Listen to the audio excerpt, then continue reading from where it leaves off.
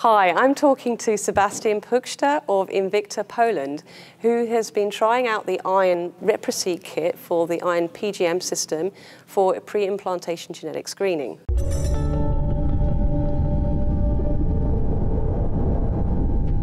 So Sebastian, how did you find the new kit? Oh, we are very fan of this kit.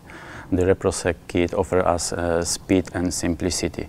We gain a really tremendous time reduction, and the workflow is so easy that I don't think it needs to be automated. We were able to perform entire workflow in less than 8 hours.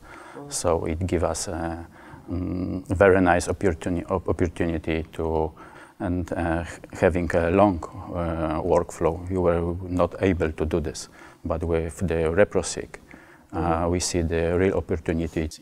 How many samples did you use on a chip, and what was your kind of throughput in terms of samples in that time frame? Currently, it's limited until 24 samples, mainly because of the barcodes. We're looking forward for the more barcodes because our needs are much higher. I mean, we routinely run around 50, 60 samples.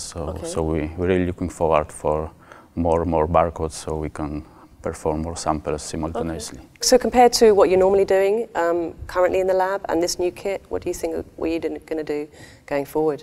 Currently, we got workflow that need to be automated in terms of complexity and labor intensive. So it was really demanding for the operator who spends an entire day in one place performing one workflow.